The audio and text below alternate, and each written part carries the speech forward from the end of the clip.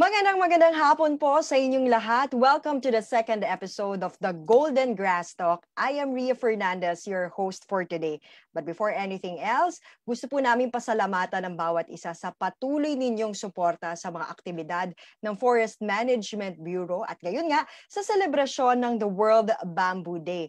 Ang tema po sa taong ito ay Pamanang Kawayan, Lunti ang Ginto ng Kagubatan.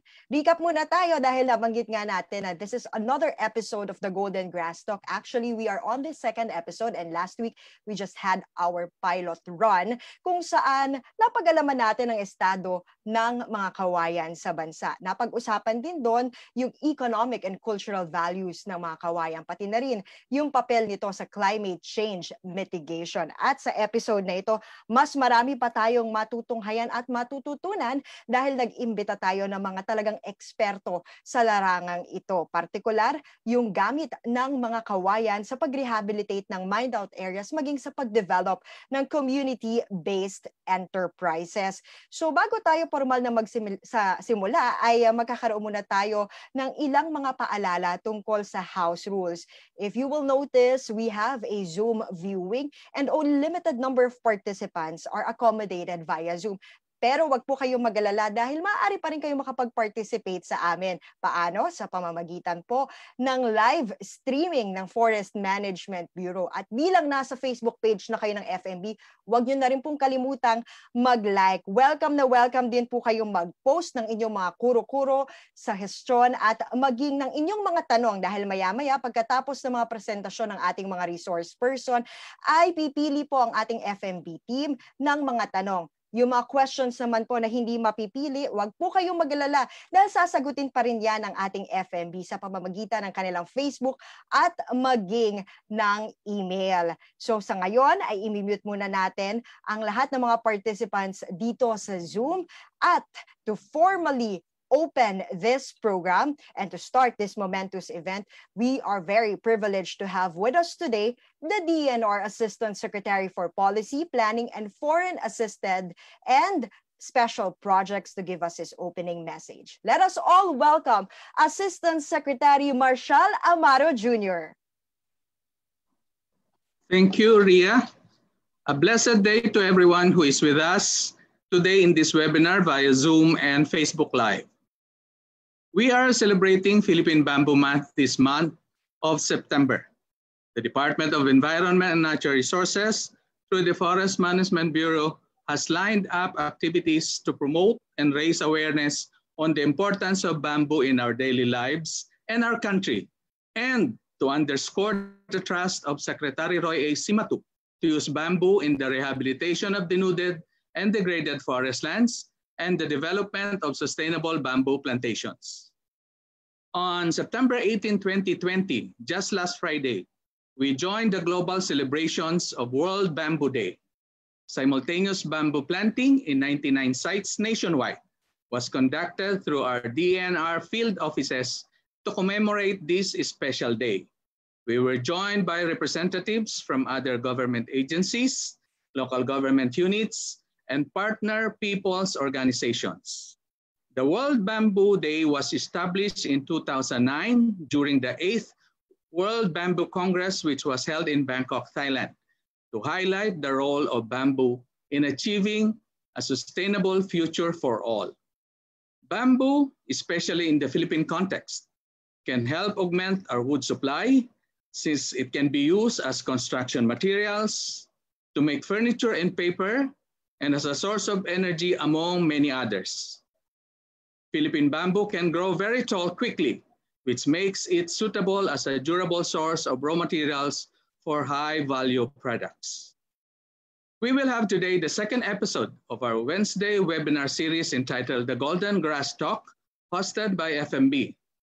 We have invited distinguished individuals to enlighten us on the key roles that bamboo plays in sustainable development.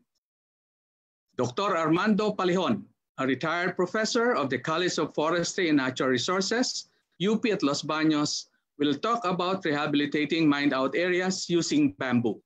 He will demonstrate why bamboo is an excellent choice in transforming lands previously subjected to mining activities into a stable and safe condition. Mr. Mark Sultan Hersava, the Chief Executive Officer of Bambuhay, will share knowledge about community-based bamboo industries.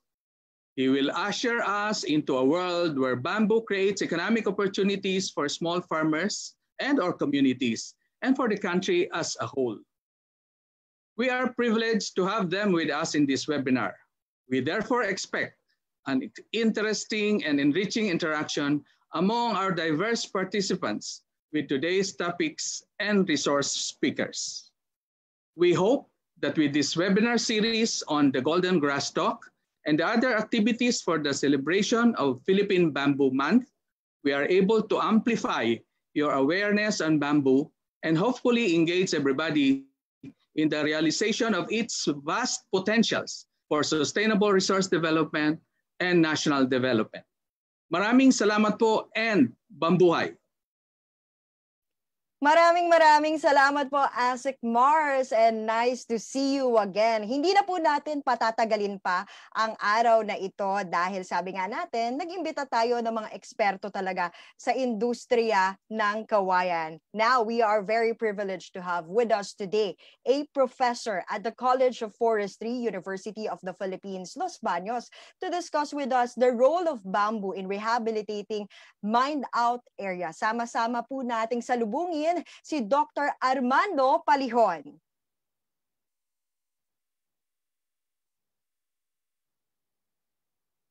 Dr. Palihon, Bambuhay po.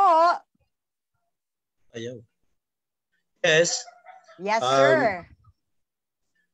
You may now proceed, sir. Sana.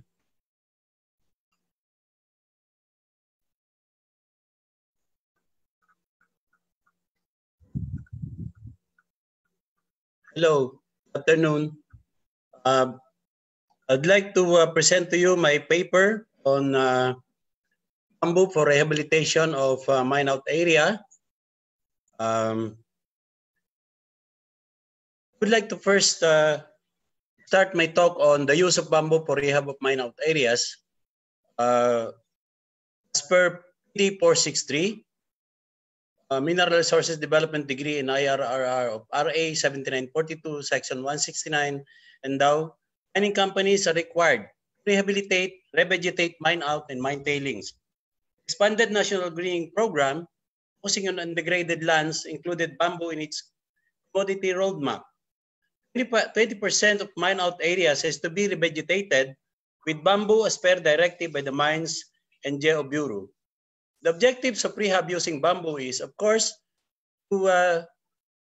main objective is revegetation of mine-out area for the improvement of ecological functions of the landscape of the mining areas, and secondarily, as future source of materials for bamboo enterprise that can provide livelihood opportunities for the community and revenue for the use.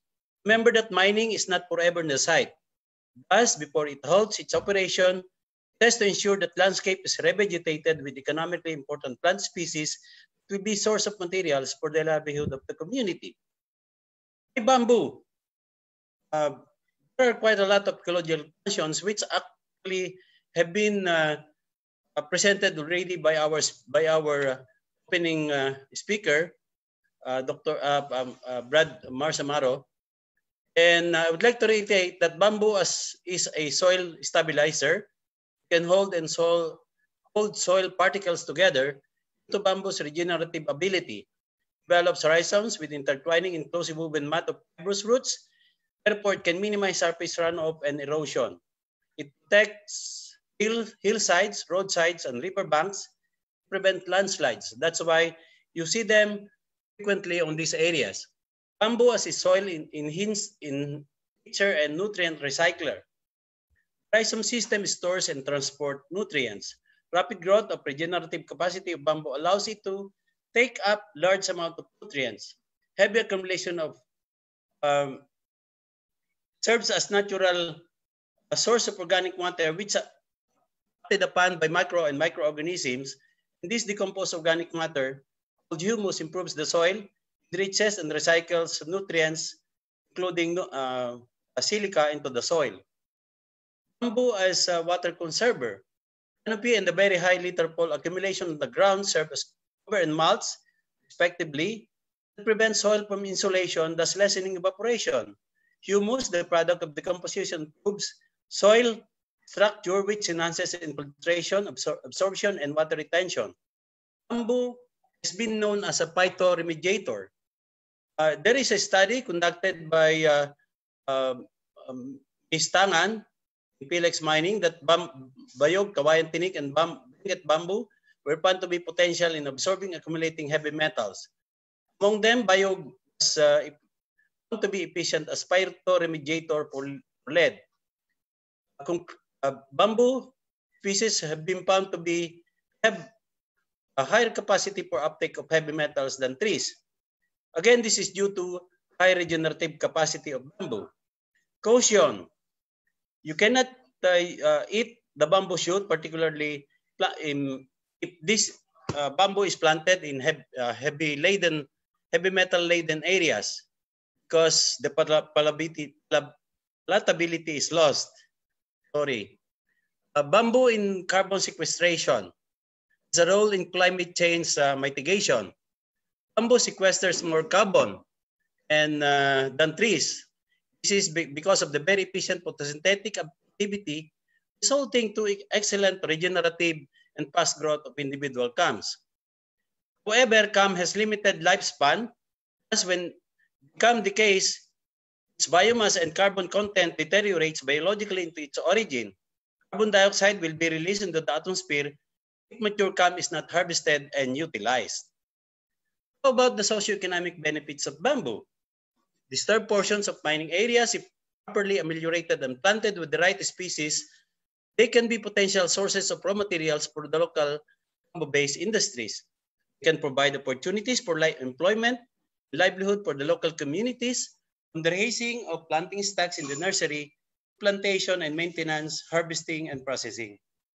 The enterprise can also provide revenues to the LGUs. Mining operations in the country and commitment to use bamboo in rehab of portions of disturbed mining areas. In 2016, there were about 40 metallic mines and 62 non-metallic mines operating in the country. And in addition, there are 1,473 mining applications under process in the country. The question is who or what and how many companies have been and will be using bamboo in the rehab of their disturbed mining areas. Is bamboo suitable and acceptable plant species for rehab? Are there mining companies committed to use bamboo for rehab? Are mine out areas suitable for rehab using bamboo? I would like to answer that, no? Rehabilitation strategies using bamboo or any plant species for that matter largely depend on one, detailed and specific knowledge on the biophysical conditions of the area needing rehabilitation. Suitability of the sites for rehab using bamboo or vice versa, suitability of bamboo to the site. And third is the knowledge, science and technology. Knowledge on resources of using bamboo species in the rehabilitation. Suitability assessment for rehab of mine out areas using bamboo or any plant species would require knowledge of the extent or size of the area. You have to look at the biological characteristics of the site, the presence of remnant forest, trees, pots, or gallery forest as potential source of seeds for natural regeneration or colonization by native plants, presence of wildlife as dispersal agents. You have to look at the soil type, whether it's clay loam, sandy loam, or stony and rocky. The physical and chemical characteristics, particularly the pH, the available nutrients, and of course the drainage characteristics, the topography, the elevation, wind, light, and rain, particularly amount and frequency. What about the attributes of bamboo that make it potential for rehab and for use in rehabilitation? Well, bamboo has high adaptability to varied site conditions. It is easy to propagate. It has fast growth rate and excellent regenerative ability. It produces extensive rhizome and a massive root system. It has green canopy, a very high litter pole, and disease resistant. More importantly, it is a multi-purpose plant species, since this is producing varied economic products. Technologies on nursery and plantation are highly developed, packaged, and are available for adoption. If we look at the bamboos in the world, there are over 1,250 species, both monopodial and sympodial. At the extreme, the north and the south, you find normally the monopodial, and at the near the equator, you find mostly sympodial. In the Philippines, particularly, there are over 100 species due to importation, mostly sympodial, but some monopodial were introduced from China. These are some of the commercial bamboo species that we have. I think you are familiar with this: tinik, kiling, dilaw, bayog, bolo, giant bamboo, kayali, laak, buho, and anos. Now, looking at the science and technology on bamboo, there is already bamboo nursery that is producing high quality planting stocks of sufficient quantity that will be available at the desired period of time. You can propagate bamboo through several means: sexual or reproductive propagation.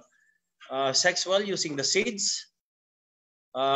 You can also use cam cuttings, one-node cam cuttings.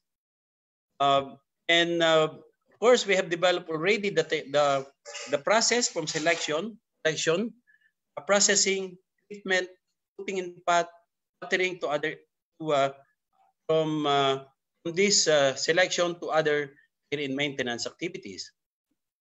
How about, well, of course, this is another shot of the use of one-node cam cuttings. But you can also use branch cuttings, particularly for species that are producing a big rhizomatous branch. Example of which is giant bamboo, bayog, and kawayan tinik. You can also use tissue culture, and the protocol has been developed already in UPLB. Unfortunately, this is not being adopted. So Prince, based in Yogyakarta, have developed protocols for most of the clump-forming bamboo species that we have in the Philippines. Science and technology on bamboo plantation development.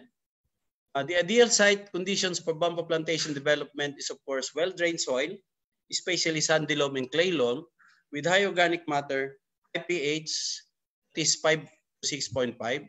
However, it can adapt to varied types of soil conditions, whether it's moist, dry, whether it's hilly or sloping, whether it is mountainous. It can thrive in marginal, degraded, deserted lands. Amendments or interventions are introduced. So you can see that there is that technology already that have been developed, particularly in bamboo plantation development. Pre-planting phase, site preparation and planting, from holing, hole digging, fertilizer application to planting and staking. Interplanting of agri-crops during early stage is being encouraged to maximize the use of land. And we have tried already integration of sweet potato, maize, pineapple, and others. And we have found out that bamboo is a very good green break.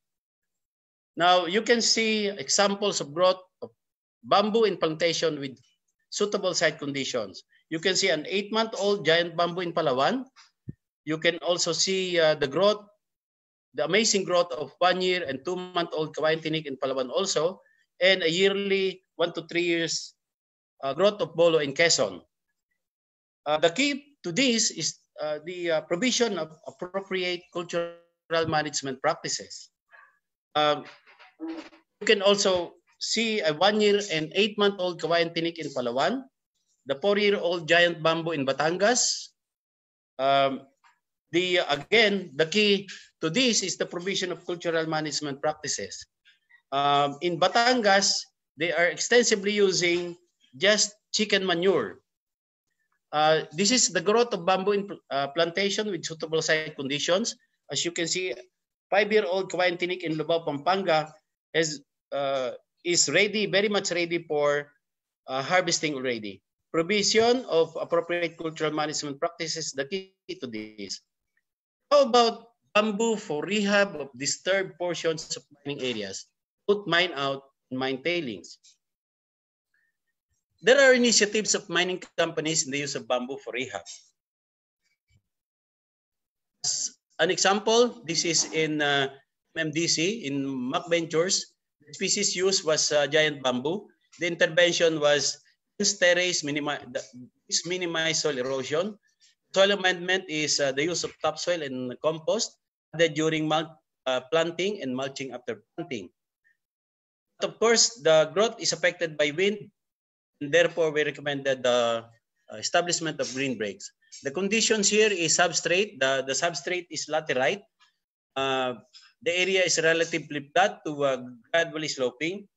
Elevation is 400 meters above sea level, and the climate is type 2.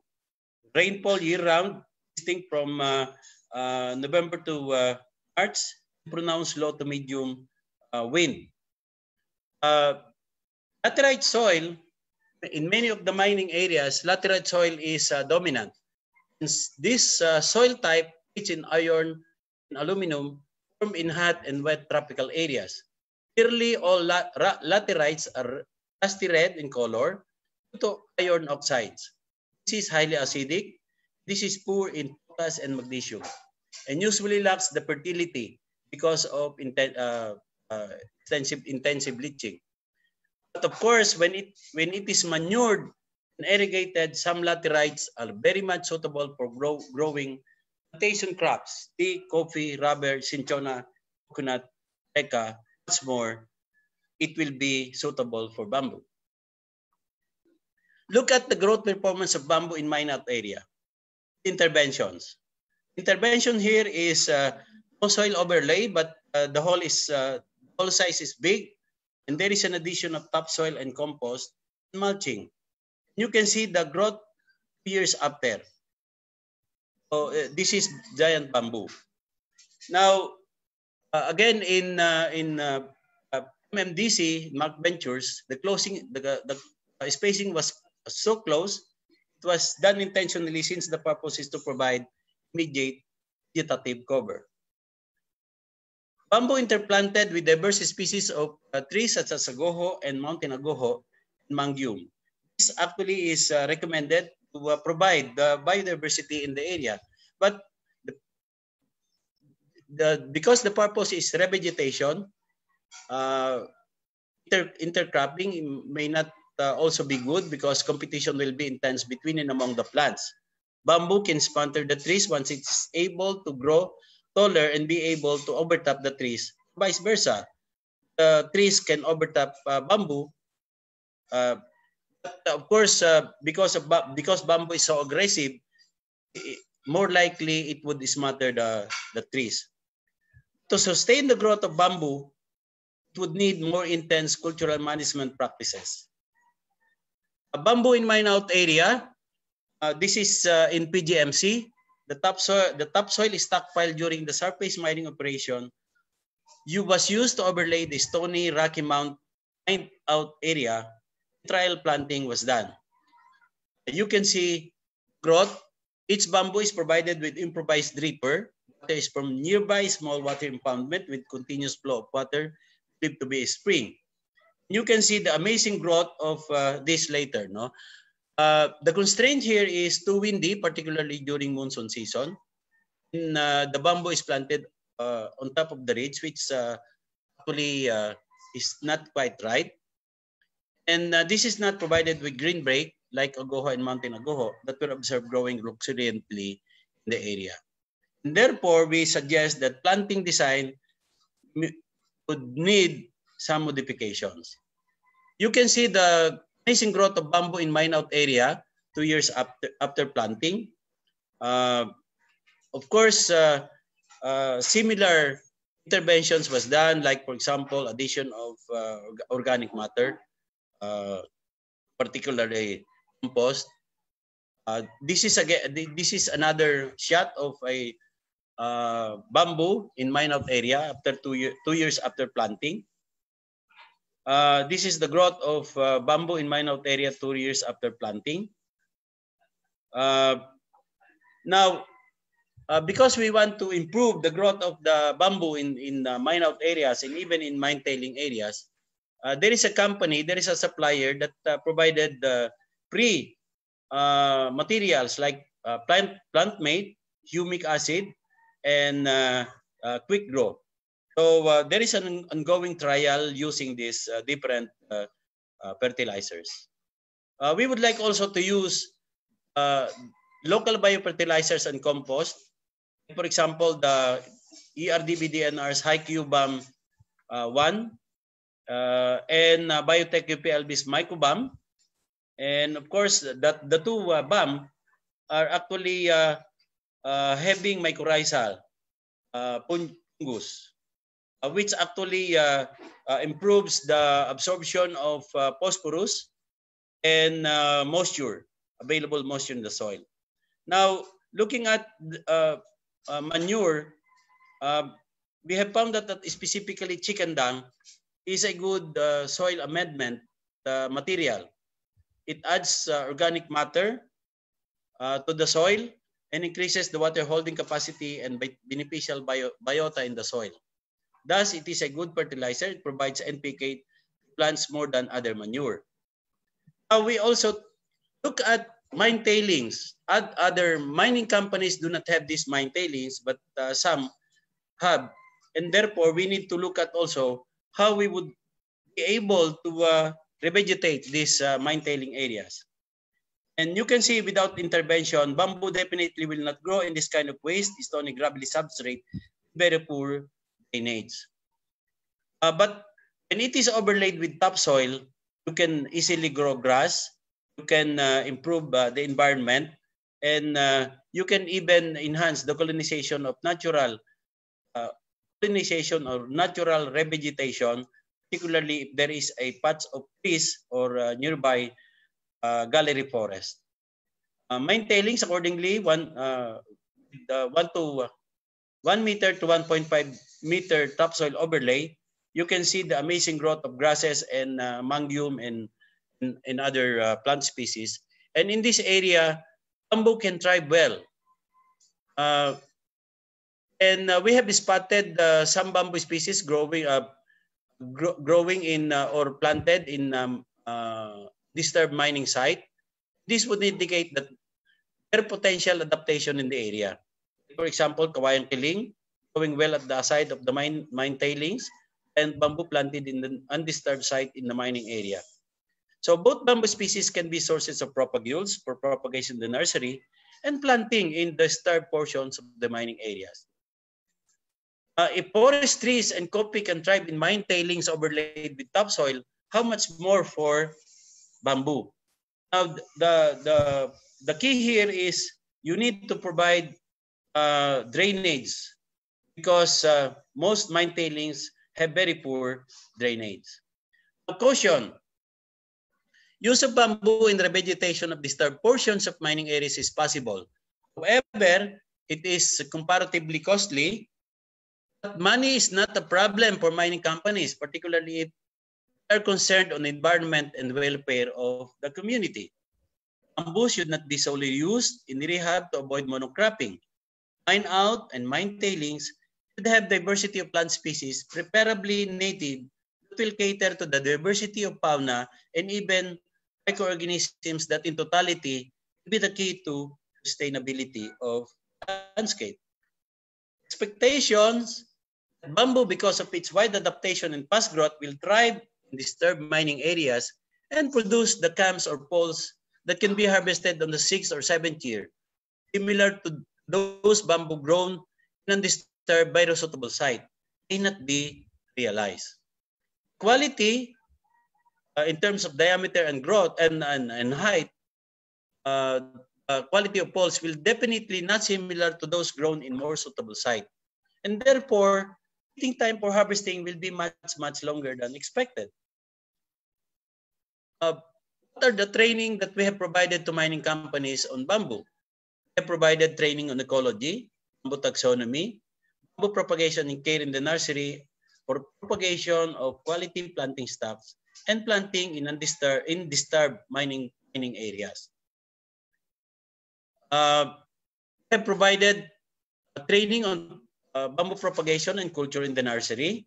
As you can see in the slide, we have assisted some companies in the site assessment and the potential interventions that the areas are needing. And so you can see that there is that site assessment and even site preparation, planting and care and maintenance were also provided to the companies, to the mining companies. Now, what is the way forward? Of course, capacity building is very important.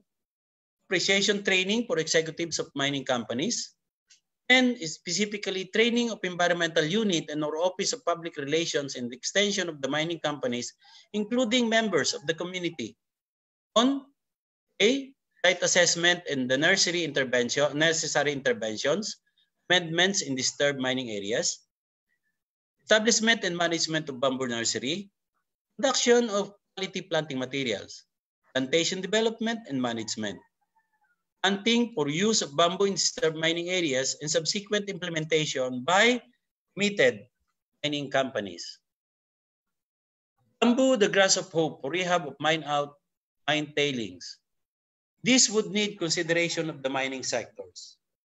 It is their choice, or it is your choice. For more information, the bamboo professionals provide technical assistance, consultancy services to various sectors interested in bamboo production and utilization. Our officers and members are known by bamboo ecologists, silviculturists, bamboo utilization experts, community development expert, bamboo shoot processing expert, social impact EIA and social development planning expert, and economics feasibility study expert. Well, of course, we have written some books, but one of the recent is the book written by members of the BPI through the sponsorship of the Philippine Bamboo Foundation Incorporated. So anybody interested for copies at reasonable price, you may contact the Philippine Bamboo Foundation Incorporated. This is Mr. Mike Gomez, Executive Administrative and Training Officer, Philippine Bamboo Foundation. We need to send our special thanks to PBFI, MMDC, the MAC Ventures, GMC, and TBIRD. I would like to end my presentation by thanking you and thanking God for the blessings. And of course, God bless to everybody. Mabambuhay kayong lahat. Bambuhay at maraming salamat po Dr. Palihon for sharing with us a very informative discussion. And at this point, alam ko po yung mga viewers natin sa Facebook through Forest Management Bureau page ay marami na pong gustong itanong sa ating mga speaker. Kaya ngayon pa lang, paki-comment na po ang inyong mga tanong sa comment section down below the Facebook streaming of FMB. And as well as to our Zoom participants, please drop your questions at our chat box. At sa puntong ito, marami pa tayong pag-uusapan at alam ko na sa panahon ngayong pandemya, ang marami sa atin ay nag-iisip kung ano bang magandang inegosyo. At marahil dito nyo na mahanap kung ano ang magandang negosyo sa panahong ito. At hindi ko na patatagalin pa. We will now hear from our last but definitely not the least speaker, Mr. Mark Sultan Hersava, the Chief Executive Officer of Bambuhay. Good afternoon, Mr. Hersava. Hello, sir. Bambuhay yes, po. hi, Bambuhay, mabuhay. Magandang hapon, Ms. Rhea, and to all our panelists.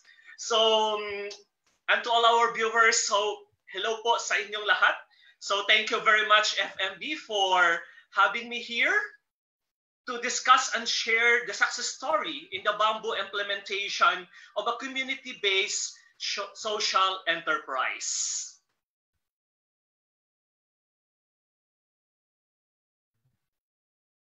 Because this is really one of the, after hearing the talk of Dr.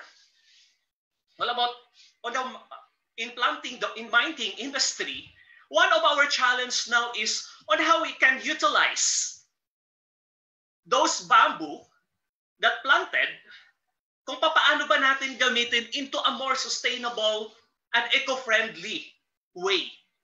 Kasi nga, isa sa mga cons or consequence ng isang bamboo pag hindi mo siya ginamit, after 7 years, the tendency is, and later on, pag umabot pa ng up to 15 years and so on, hindi na magiging productive yung isang bamboo. So that's what we observe. So now, this is really the best material na gagamitin in order to replace the wood, in order to replace those plastic products. And this afternoon, we are going to learn on it, on how we are going to have this kind of a community-based social enterprise that can really, na sabihin talaga natin na nakakatulong sa kalikasan, at the same time is nakakatulong sa ating, sa mga magsasaka or sa mga mahihirap. So if we can see in this, in the slide, the common business model that we have in the Philippines is the rich getting richer and the poor getting poorer. It's been a decade of a problem. Or yung mga negosyante lagi yung yumayaman at napapag-iwanan lagi yung mga magsasaka. And sadly, the 40 richest families in the Philippines in the Forbes wealth less than accounted for 76% of the country's gross domestic income growth, which is sobrang nakakalungkot nito. Tayo yung number 1 in Asia. Next to that is Thailand at 35%. Then we have Malaysia and Japan. So in terms of inequality, so sobrang, sobrang layo niya.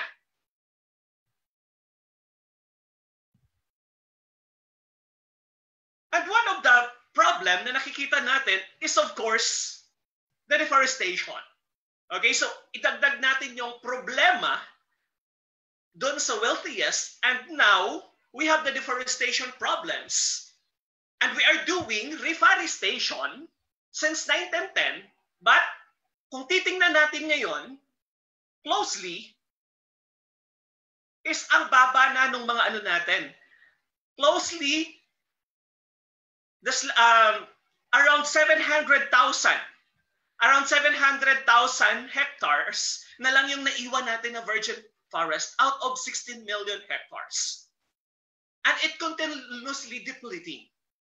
And if in case hindi natin to gawa ng paraan, by 2025, all the forests ng Pilipinas will be gone. Baka maranasan na natin the wildfires, etc. na nangyayari sa ibang bansa. So one of the root causes that contributes to 34% ng deforestation natin is the slash and burn farming. And of course, there are millions of Filipino na nag-engage into slash and burn farming. Sometimes, cause me, our family, my father, is dating nagkakaingin for almost 20 years. But the thing is, tinanong ko yung tatay ko kung gusto niya ba na nagkakaingin. Sabi niya, no, I don't like to cut trees. But the thing is, I can't sacrifice, hindi ko kayang matiis sa akin sarili that my family ay walang kinakain. So I need to do this in order to feed my family. And the impact is sobrang laki. 34% is big enough. Of course, illegal logging is still nandun pa rin. So according to Mikhail Gorbachev, we did a new economic model. The planet is overboard. We have plastic pollution in the Philippines. We are third in the Philippines is the third biggest plastic polluter in Asia, and a lot more.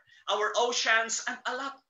At ang dami pang mga problema na kinakaharap natin. So within this, how we are going to address those environmental impact? And now, idagdag ko lang, di ba? Why we are now naka-quarantine or naka-lockdown? It's because of the environmental degradation. It's because of our fault. Kasalanan natin yon. Okay, kung bakit tayo naka-lockdown, it's because of our environmental destruction. And one of the common practice here in the Philippines in establishing a community-based social enterprise basically is they started with community building, the nature conservation, behavioral change, and economic empowerment. Always nahuhuli to. Which is, nung pinag-aralan namin, it should be, the economic empowerment should be the first. So ganito lagi yung nangyayari, kaya medyo mababa yung success rate natin in terms of rehabilitation, in terms of reforestation effort.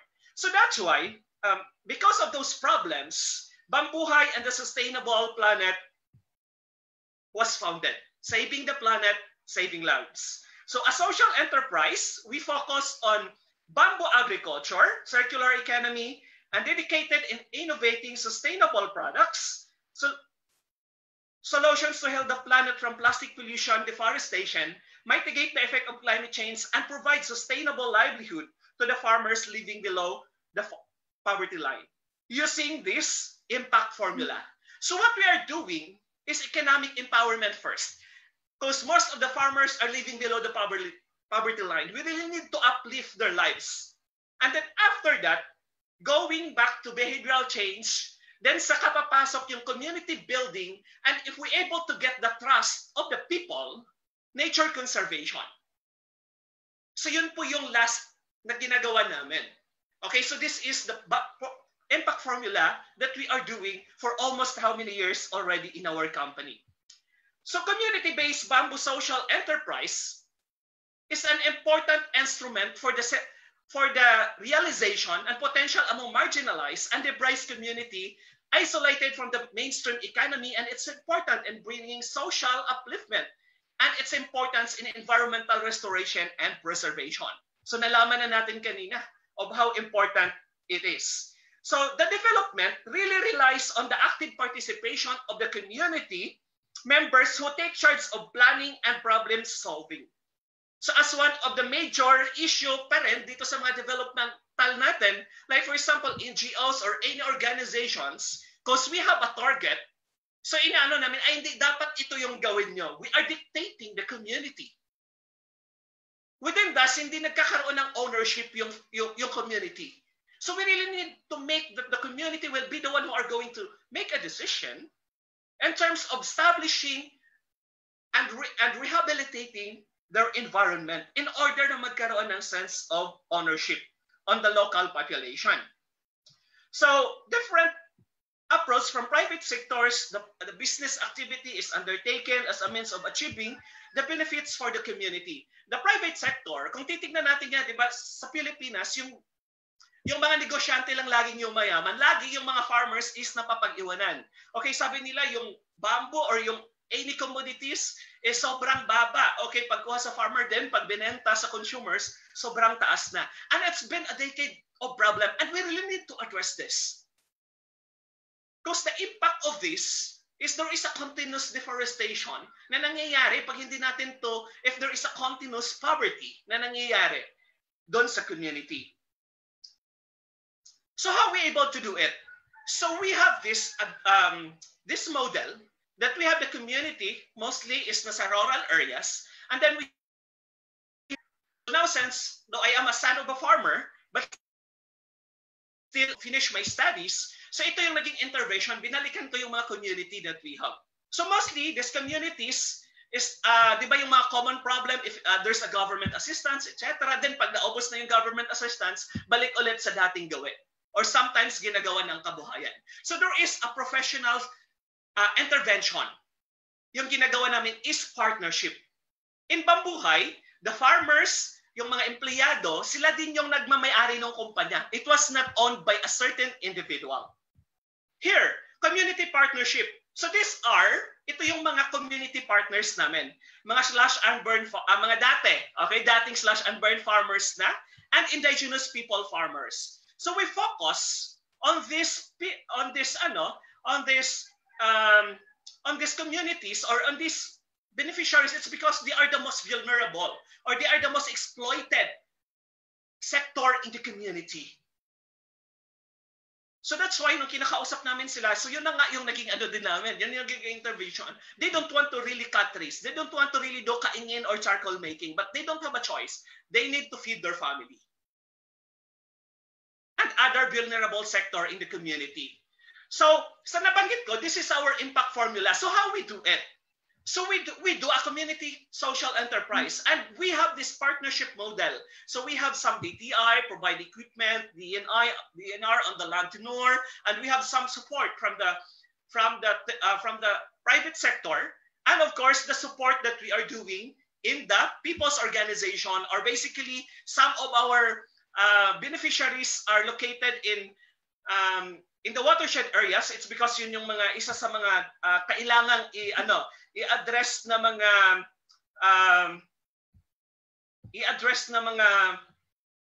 problema, and we really need to have that kind of. So this is how we do it. So we have fair trade practices.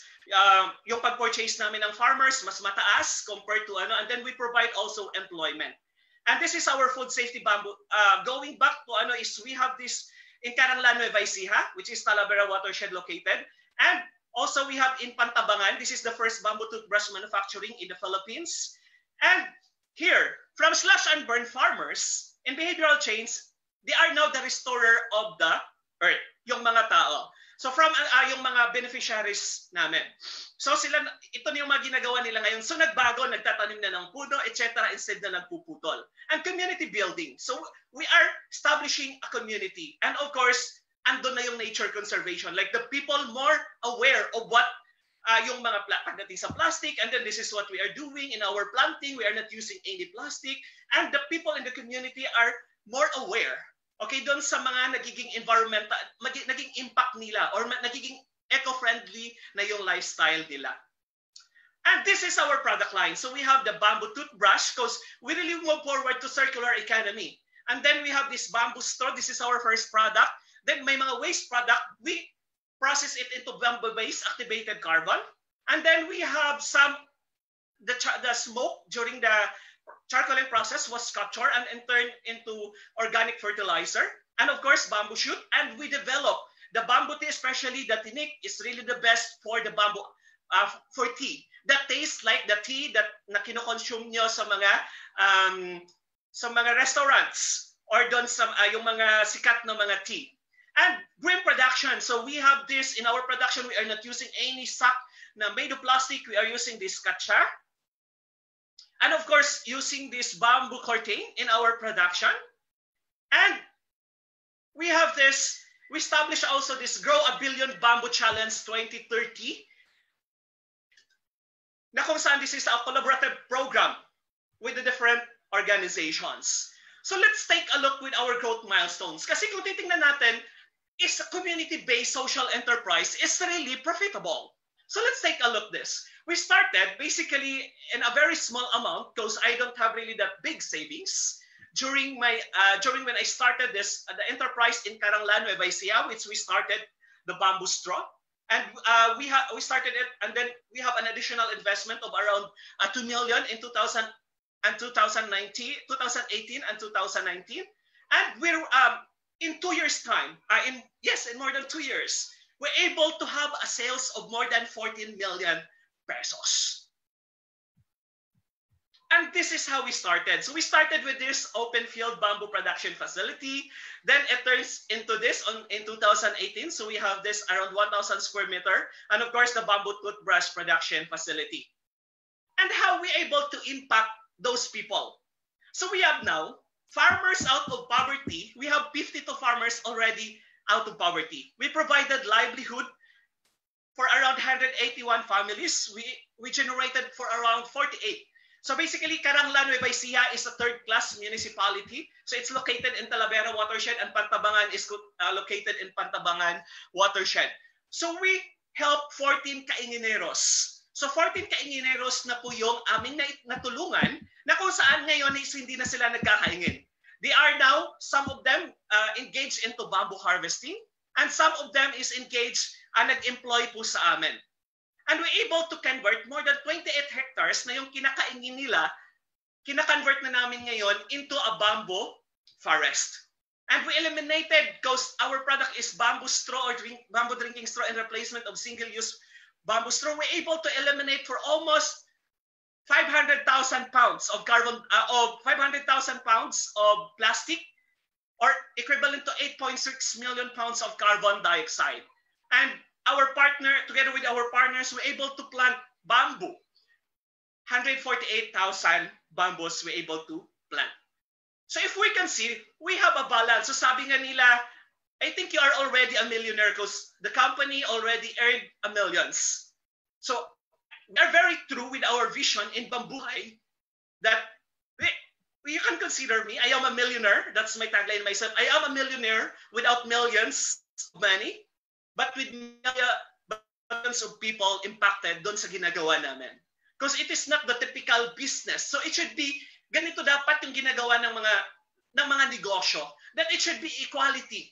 So dapat na buo lahat, pati sa community to the environment, is kailangan natin i-balance. Not just all about profit.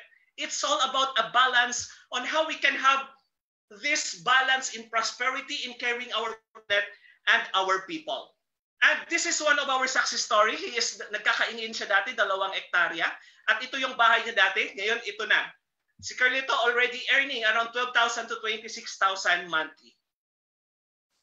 And a lot of social and environmental impact.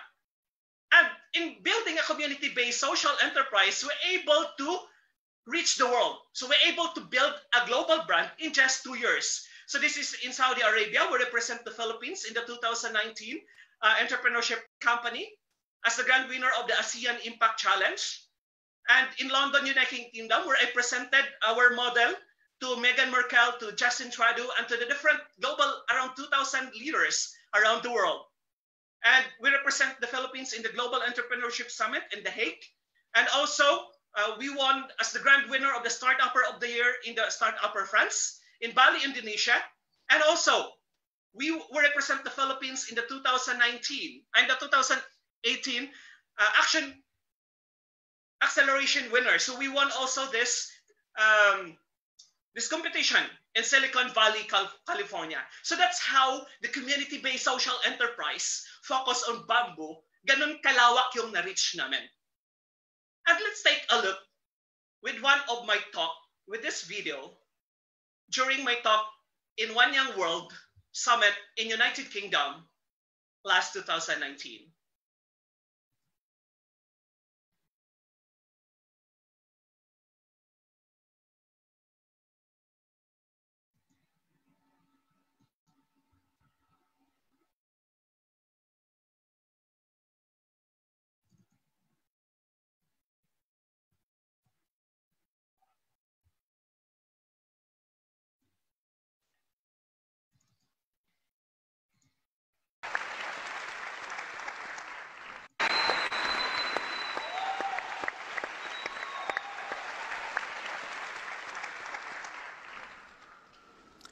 I grew up in extreme poverty in one of the most conflict-ridden places in the Philippines, in Sultan Kudarat province, where the poverty rate is 48%.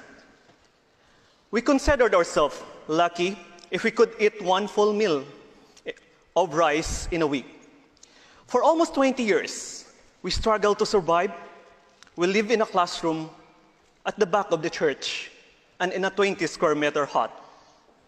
No matter how hard my parents worked in the farm, we still struggled to make ends meet. Back then, I had never heard about deforestation or climate change.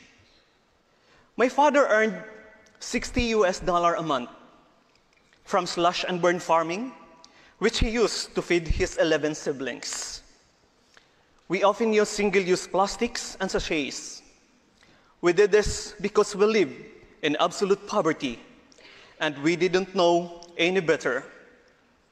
I was fortunate enough to complete my education and look for a job to support my family.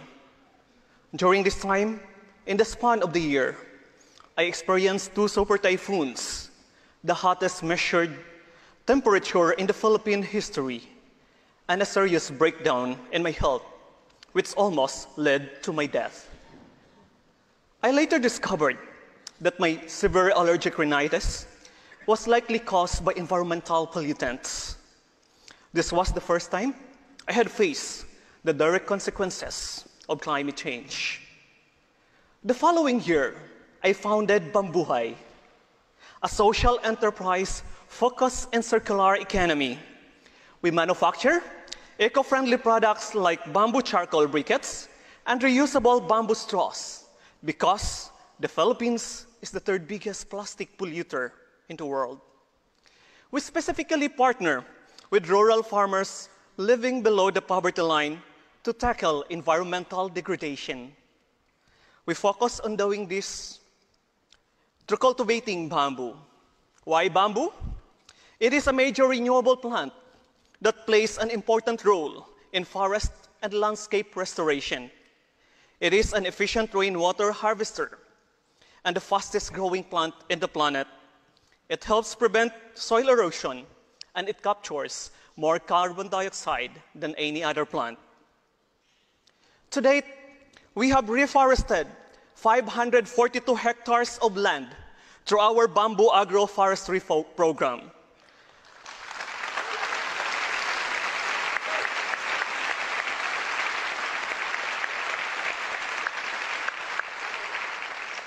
We have also sold close to 400,000 bamboo straws in the past 2 years in replacement of the single-use plastic.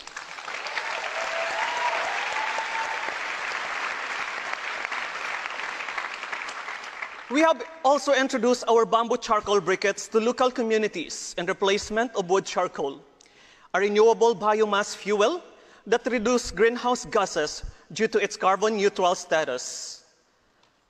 I am also especially proud that we have helped approximately 2,000 former slash and burn farmers and charcoal makers out of poverty. We have ended their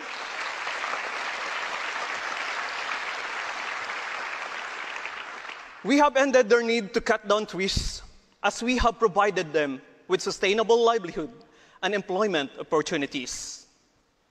I have engaged in this work because I understand the link between poverty and exploiting the environment, having lived it myself. From 1999 to 2018, the Philippines has lost over 1 million hectares of forest. I know that people desperate for wood and food like my family surely contributed to this problem, but our actions were insignificant relative to the immense and relentless damage caused by lagging companies and harmful government policy. However, despite those wealthy CEOs and politicians are not the ones suffering the most from the consequences of the climate change. It is the rural villager in my beloved province in Sultan Kudarat, which is predicted to sink by 1 meter, whose home will be flooded. It is the struggling farmers who are suffering from severe water shortages and droughts that will be the worst hit by food insecurity. I nearly lost my life to climate change, but that experience led me to discover bamboo, the plant of hope. Our environment is in peril, but I believe the solutions to this crisis are there in nature. Thank you.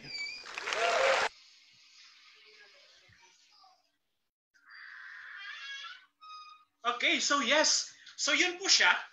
So one of the challenge now, because this is really, because like we have the law already in the Senate, malapit na nasa second to third reading, all about the Philippine Industry Council, that we are going to have really a community-based enterprise or a social enterprise. That's because it really helped. Number one, it lessen the carbon emission so that it will not, hindi siya laging nagko-congest inside Metro Manila.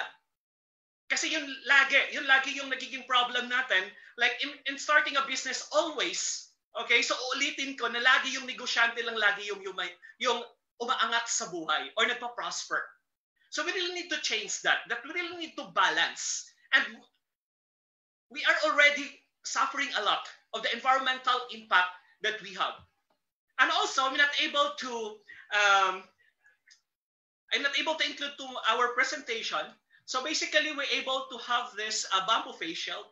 So medyo hindi siya nakikita yan. So this one, so we're able to develop, this is one of our pivot project. So we're able to develop this bamboo face shield in partnership with FPRDI VOST. So community-based social enterprise is really one of the most important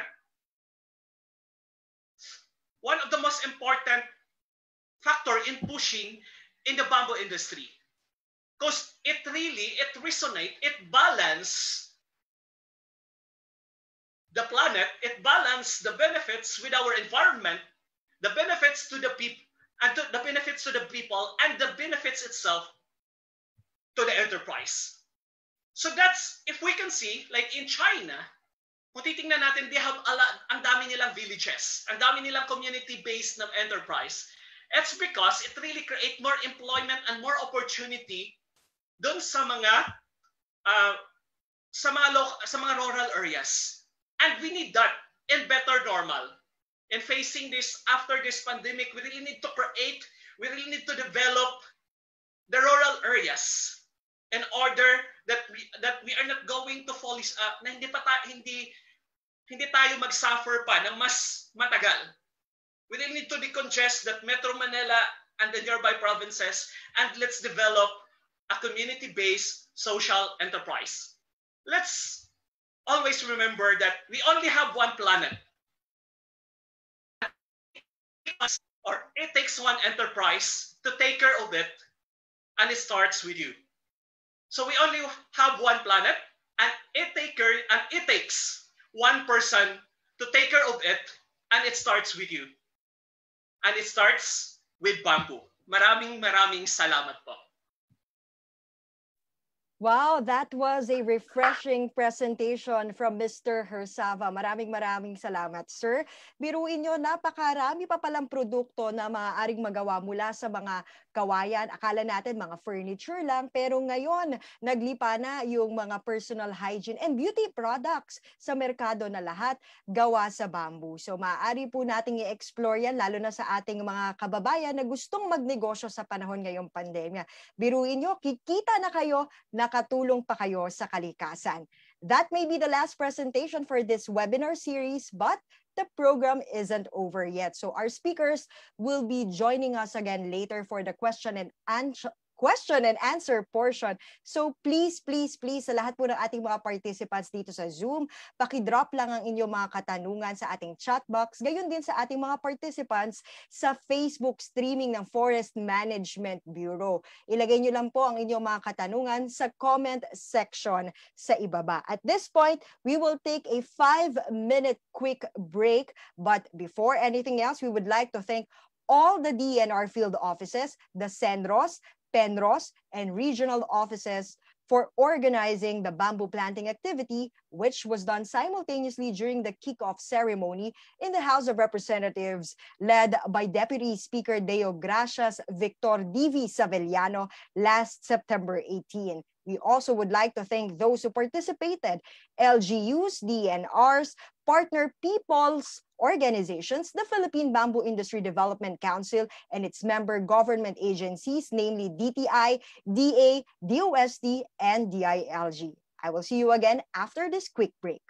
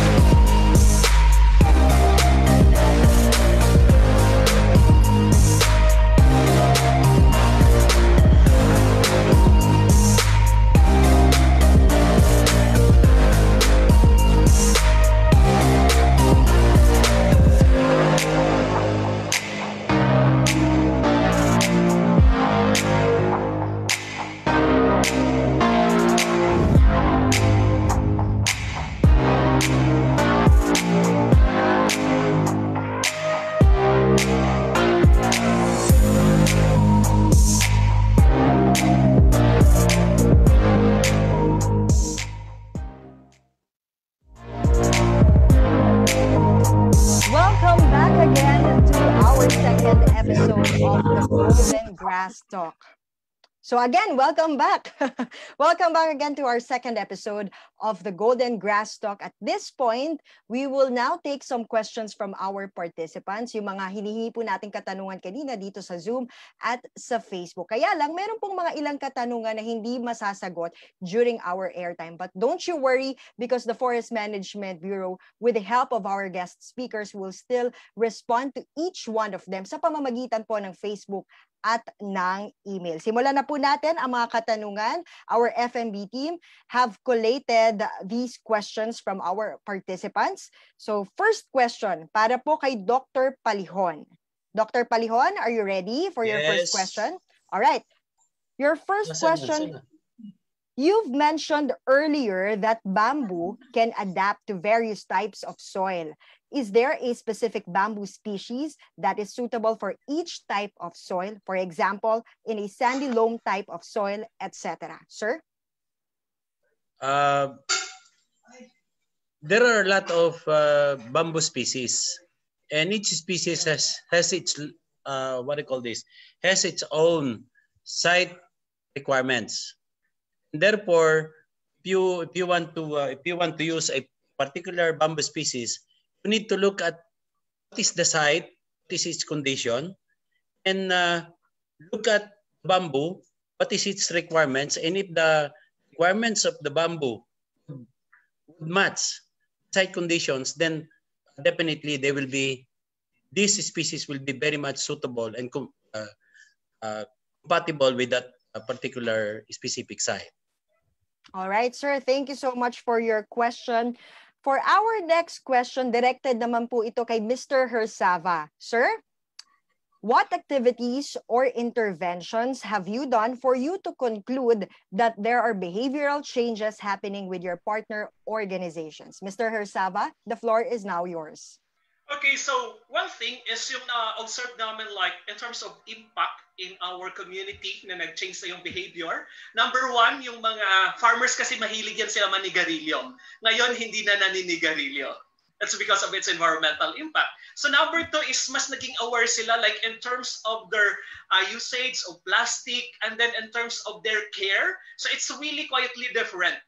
So paunti-unti, after 1 year, nakita namin yung changes doon sa behavior ng mga tao. Because as mentioned nga ni Ma'am Chita na ang daming mga forest fire or anything. So ngayon, the farmers now or yung mga dating nagkakaingin, helping in on how paano ma-actionan or masolusyonan itong mga forest fire. And of course, as I mentioned sa presentation, we're able to convert those kaingins ng mga dating nagkakaingin we are now rehabilitating into a bamboo forest. Sir, follow up lang po kasi yung tanong ay tungkol doon sa mga partner organizations natin. Pero sa bahagi po nyo, nagkaroon po ba kayo ng assessment doon sa mga consumers? May pagbabago ba sa kanilang mga preference? Kung halimbawa mula sa plastic, mas gusto na ba nila ng mga environment or eco-friendly products ngayon? So malaki na yung preference. Like in the Philippines, 83% of the consumer in the Philippines wants to purchase a product which has a great positive social and environmental impact. So tayo yung pinakamataas around the globe, basically, because in the whole world only 65%. Like for example, in our company, I started it September 2017. Ako lang mag-isa yung gumagamit ng bamboo straw. But after more than 2 years, we have now millions of users. So there is really a changes. Yes. Thank you so much, Mr. Hersava, for your answers. Now we go back to Dr. Palihon. Sir, the question is, just would like to ask if you have come across Bima bamboo. How is it when used in mined out areas? The question is from Maria Elena Parañaque. Okay. Actually, I answered her through the Q&A portion. But anyway, Bima bamboo is just like our kawayan kiling. It is easy to propagate. It is also fast growing. Of course, we have not tried using it in mine out, but since it is almost similar to our kawayan kiling, definitely it will. But I do not want to recommend Bima bamboo in using rehabilitation of mine out or disturbed portion of mining areas, or in any rehabilitation work, because this is exotic. This is newly introduced in the country, and we do not know what this species carries. It may be a carrier of pests and diseases. And of course, we need to promote our own species. We have a lot of species that can easily thrive in mine out or even in other degraded areas.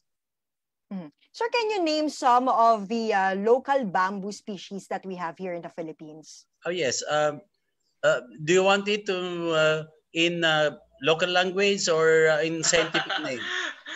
Sir, yung mas maintindihan ng ating mga kababayan yung basa. Yeah, okay. We have kawayan tinik. We have kawayan kiling. We have anos. We have buho. We have yali. We have aak. We have bayog. We have giant bamboo. We have bolo. There are quite a lot. These are I have shown this in my slides. But of course, there are also other introduced species. Actually, kawayan tinik is not ours. It has, but it is a naturalized species, and it has been in the country for long period of time already. And so we accept it as our native already. Yeah, okay. I'm just going to add. Yes, sir. I'm just going to add on sa cause this is what we are promoting also. Kung ano ba yung mga top 5 na bamboo na napapakinabangan natin and can be planted also in the mine area. So our top 5 kasi is the giant bamboo, the kawayan tinik, bayog, kiling, and buho. So that's the top 5 na most na masabi natin na maraming gamit na klaseng bamboo. And very in terms of business, yun yung magandang gamitin para sa negosyo. Thank you so much, sirs. Now, balik tayo kay Mr. Horsava muli ha. You've mentioned in your presentation that bamboo helps to minimize waste.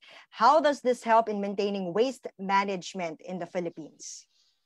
Okay, so like for example, in terms of bamboo straw, like now, as I mentioned in my presentation, we're able to eliminate 500,000 pounds of plastic for a more than million of client. So within that, that's a big help already. Okay, that we're able to eliminate more than millions of pieces of plastic straw na nag-enter sa ocean. So that's big enough. That's equivalent for around 8.6 million pounds of carbon dioxide eliminated from our environment. And if you can see in our operation, wala talaga, halos lahat ng part ng bamboo ginagamit namin up to the leaves, di ba? Nabanggit ko kanina na ginagamit namin siya sa as iced tea because I'm a food scientist, so I developed it into iced tea that tastes like the tea na ginagamit natin ngayon. And yung mga waste product namin turns to activated carbon. And then, nabanggit ko din kanina na yung smoke captured and it turns into as a fertilizer at pwede din gamitin na home cleaner. So basically within that, kung titingnan natin, we're able to minimize the waste na nag-enter sa ating landfills. All right. For this next question, kahit sino po sa inyo maaari pong sumagot. Bamboo plantation is believed to be a sanctuary for snakes. How can I ensure the safety of the people or tourists? How can we eliminate snakes without destroying or burning bamboo? The question is from Marshall Mateo. Okay, so I'm going to answer first. Okay, so yes, sir, basically that idea is a myth. Okay, so ang nangyari lang kung bakit doon pumupunta, like for example sa mga palayan, usually doon natin nakikita, why it is there's a lot of snakes in the bamboo because that's the only habitat remain. Yun lang yung naiwan. Because basically hindi talaga yun yung habitat ng snakes. But it's because kinalbo na natin yung kagubatan, yun yung naiwan kasi usually, sabi ko nga doon nakikita sa palayan, yun na lang yung naiwan na may shade na medyo malamig, kaya siya nandoon yung mga snakes. So hindi talaga siya, Sorry, it's not true. Okay? So, if in case na diverse lang talaga yung environment natin, if in case maganda pa yung ano natin, yung resource, yung forest land, etc., basically, the snake will be just anywhere. Okay, kahit saan sila actually nandun lang talaga yung mga snake. So, hindi niya natural habitat 'yon. Dr. Palihon, baka may gusto po tayong idagdag. I would like to have snakes in my bamboo farm. You know why? Because the snakes are predators of rats. And therefore, the bamboo will be free from destruction done by rats, no? But I think Mr. Gersaba has already answered that, no? Of course, snakes would be looking for a very good habitat. Yeah. And as mentioned, it is one of the remaining habitat that can be available for rats, for snakes. As mentioned, snakes can be anywhere. Even in my house, there is a snake. Well, of course, even in Congress, there are snakes. Political snakes ba yun, sir? Go on, sir. Meron pa po tayong idadagdag? Or we can move on to another question. Alright, sige, move on na tayo sa susunod na tanong. Okay, for Mr. Hersava, is the bamboo organic fertilizer safe to use in trees and vegetables? So far, nagamit pa lamang siya po sa palay at saka sa mango. So far, hindi pa siya na-experiment to others. So, subject for experimentation to other applications po. So, yung dalawa pa lang po na species yung na-apply. Okay. Can I answer? Can I add? Yes, sir. If you have bamboo has a very high litter fall, and the litter is normally used in other countries. Normally used to grow a mushroom.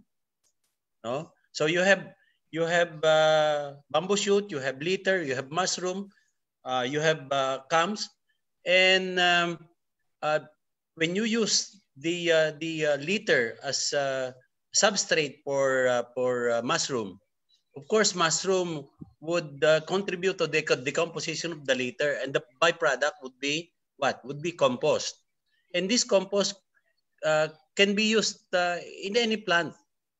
Because this is, of course, compost is rich in nutrients. No, so whether you use it in palay, whether you use it in vegetables, but of course it is also very important that you mix it with other type of compost, like for example, compost out of manure, for example, no, or manure out of leaves of ipil-ipil and cacahuate, which are known to be rich in nitrogen, no? Yeah. So, Dr. Palihon, dahil nandiyan na rin po kayo, pakisagot na rin po itong susunod na katanungan. Are there any differences between planting bamboo species in mined-out areas and planting in an open area? If yes, what is the growth rate per day of bamboo on a mined-out area? Sir?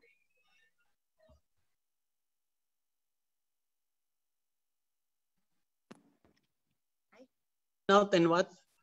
Sorry, sir. Planting in mine out and? I'll repeat the question, sir. Are there any differences between planting bamboo species in mined-out areas and planting in an open area? If yes, what is the growth rate per day of bamboo on a mined-out area? Okay.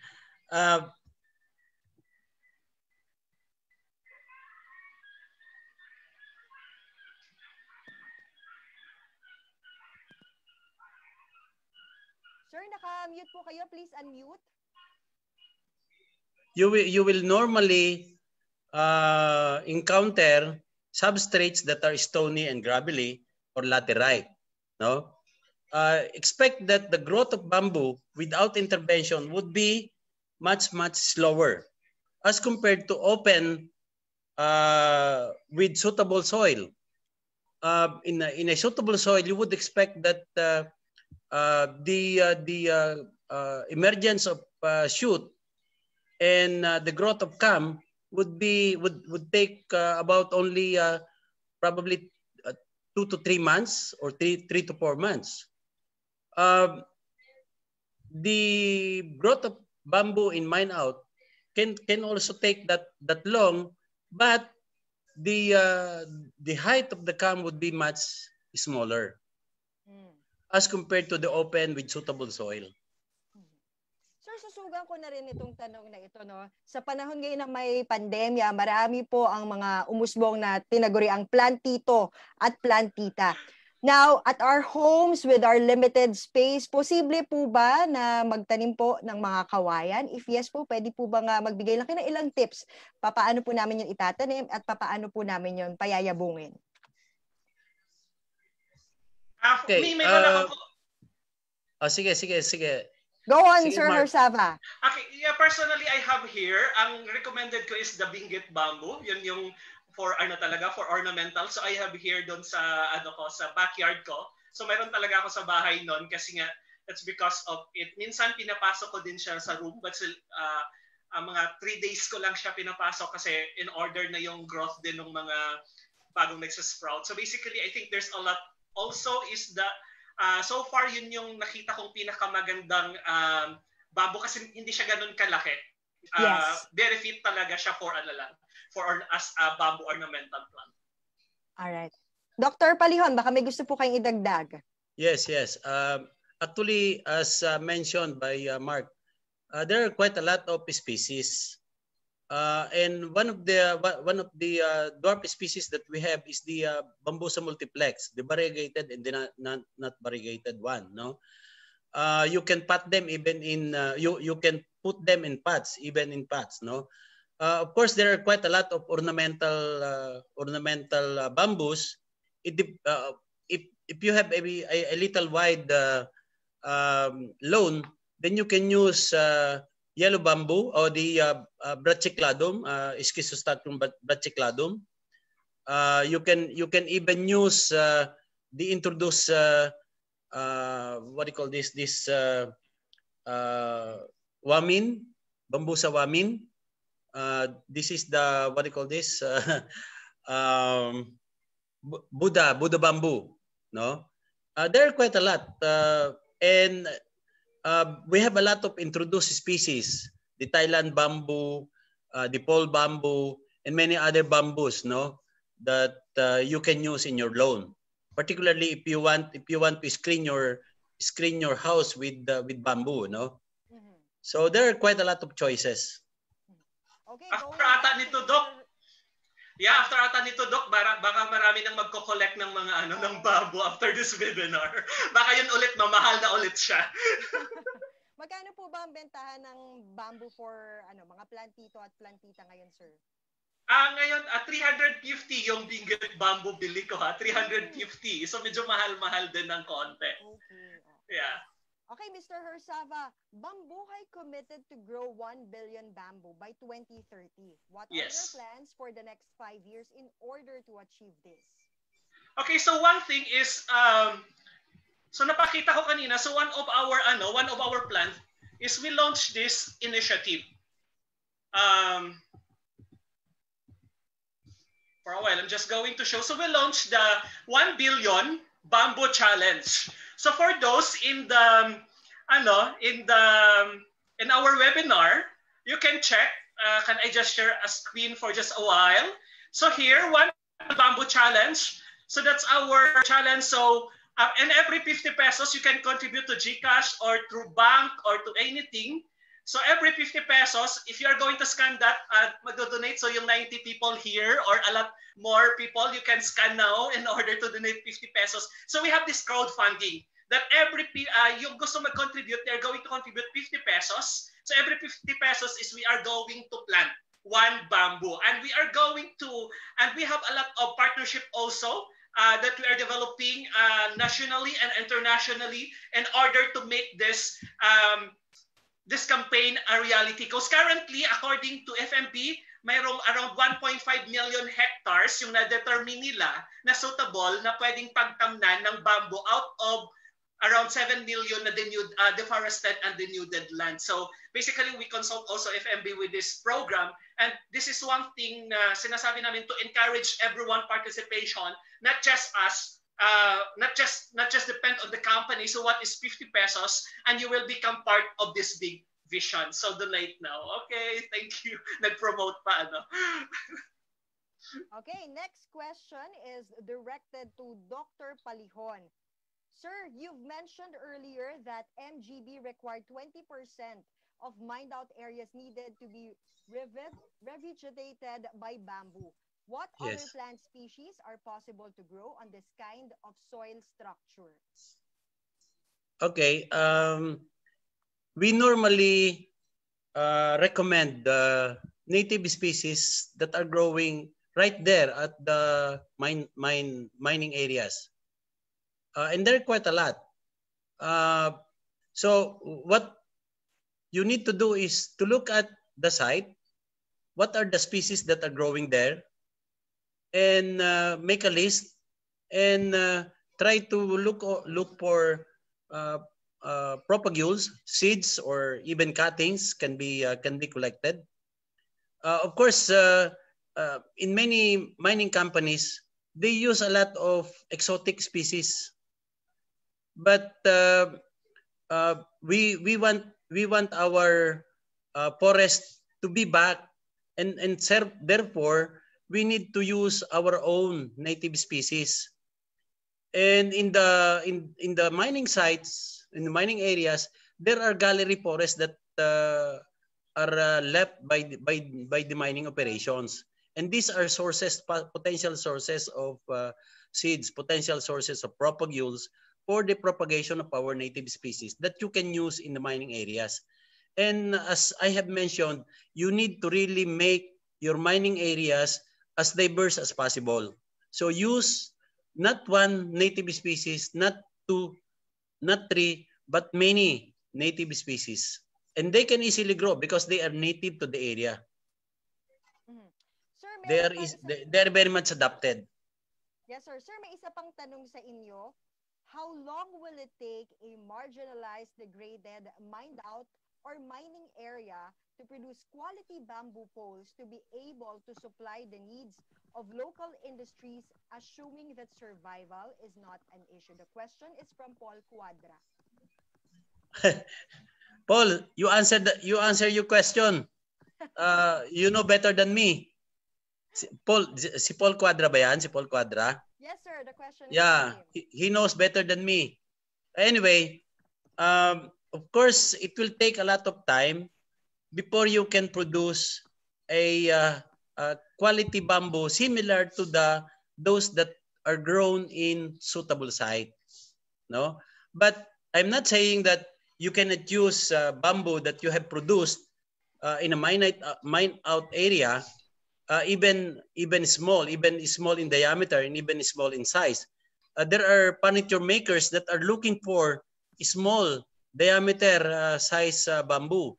I think Mark can attest to this, that he may be looking for stunted, more dense bamboo that you can use in furniture and even in handicraft making.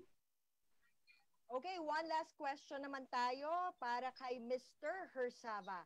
Sir, what is the best treatment to prolong the lifespan of bamboo furniture, example, bed, chair, and bahay kubo? Ang tanong ay mula po kay Miss Cora Ferrera. Okay, so currently, if in case it is, kami kasi, pati yung mga ginagamit namin chemical is really eco-friendly.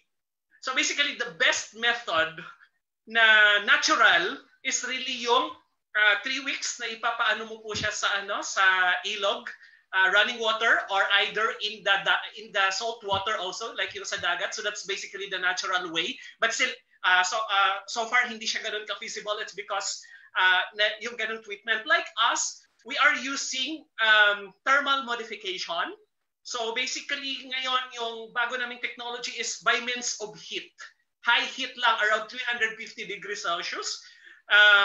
Dinedevelop pa ngayon ng FPRDI yung technology. We partner with them with that technology. Currently, like for example, For the bahay kubo, usually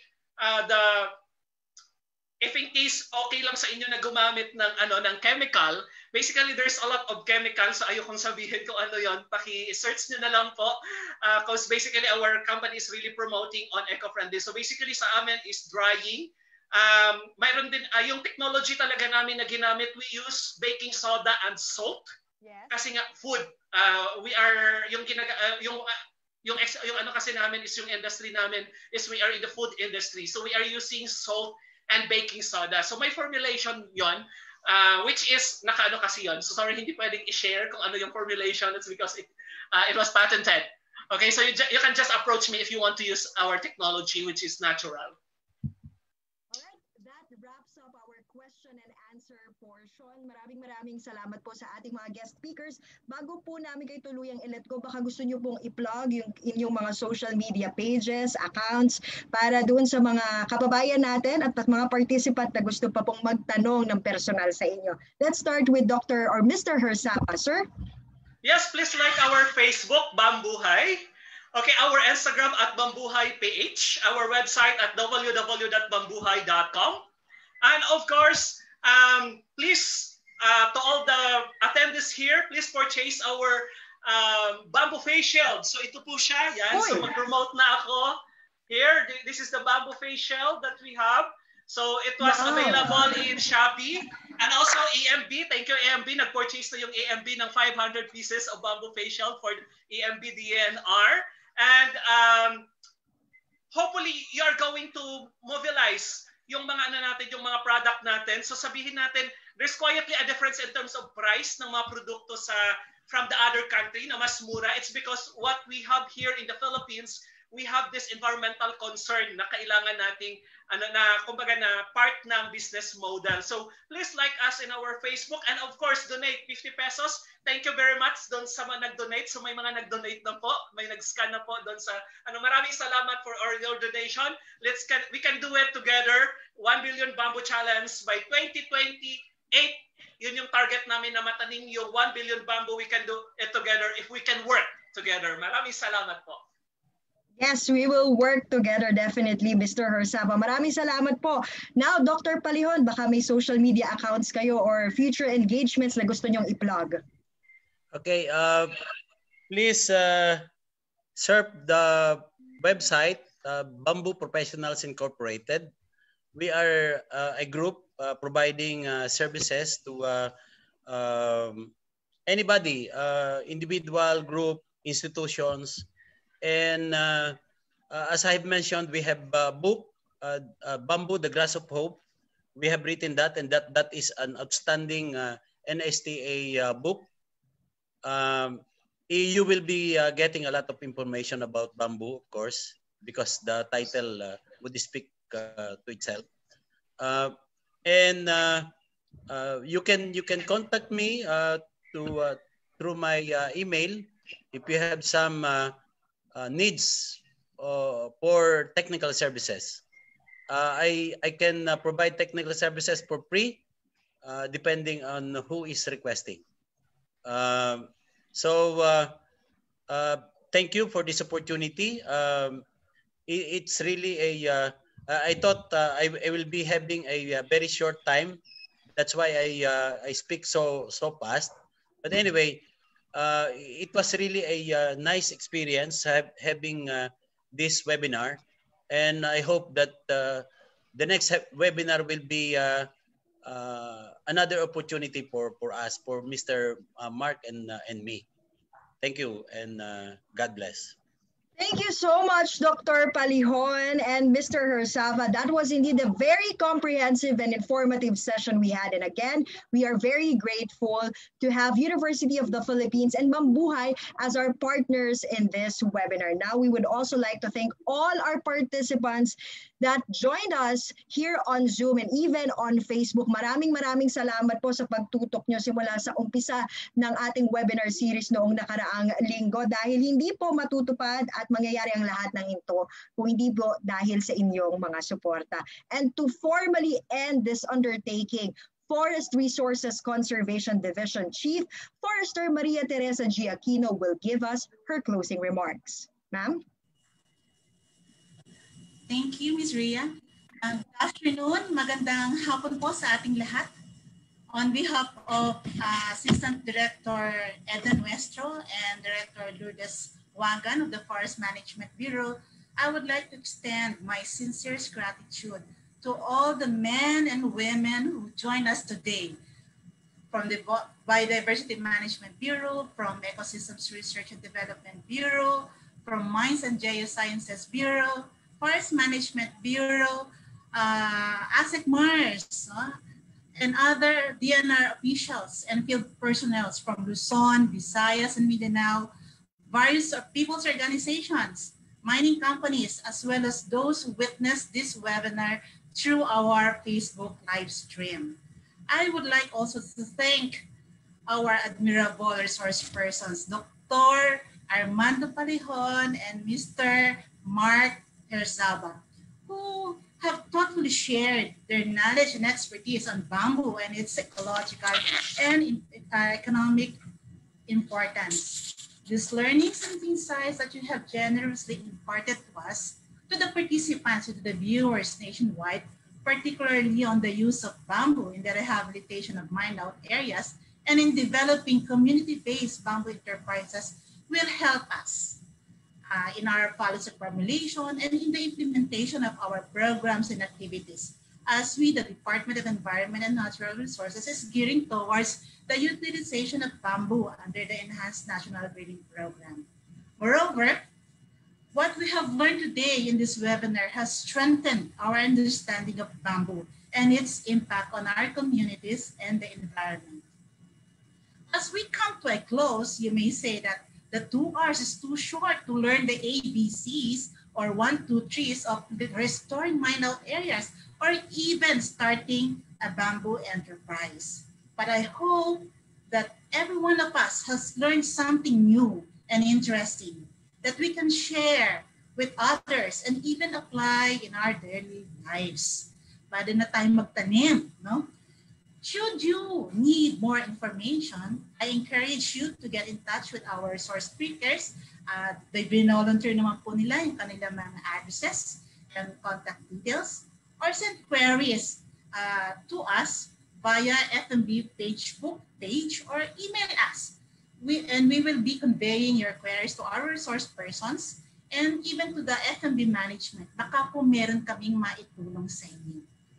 With that, I again thank you for taking part in this event and for celebrating the Bamboo Month with us. Let us all plant bamboo and keep bamboo strong. Merong kasabihan, ang magtanim ay di biro. Ito ay mahirap, pero meron din kasabihan, kapag may itinanim, may aanihin. Tayo po ay magtanim ng kawayan para tayo ay may pakinabangan sa susunod na mga araw. As Isaiah 55 verse 12 says, "For you shall go out with joy and be led forth in peace. The mountains and the hills shall break forth before you into singing, and all the trees of the field shall clap their hands." Isang makakalikasang araw po sa ating lahat. Pagpalain nawa tayo ng buong may kapal. Thank you so much, Forester Aquino, for that closing message on behalf of the Forest Management Bureau. Maraming salamat po sa inyong suporta sa ating selebrasyon ng World Bamboo Day. We would like to remind everyone that electronic certificates of participation will be given to those who have successfully registered, participated, and evaluated the webinar. That's it for the second episode of the Golden Grass Talk produced by the Forest Management Bureau. Catch again Mr. Martin Javier for the last episode of this webinar series on September 30, 11 a.m. as they tackle more about the commercial potential of bamboo that led to its name, the golden grass. For more information about the remaining activities this month, huwag niyo pong kalimutang bisitahin ang Forest Management Bureau's website, www.forestry.dnr.gov.ph, pwede nyo rin pong i-like at i-follow sila sa kanilang Facebook page at /DNRFMB, pati sa Instagram account at dnr.fmb. Also, if you want to explore other activities that are happening around the world, please visit www.worldbamboo.net or use the power of the hashtags #World Bamboo Day 2020 and #Kawayan naman. Maraming salamat po. Muli, ako po si Ria Fernandez.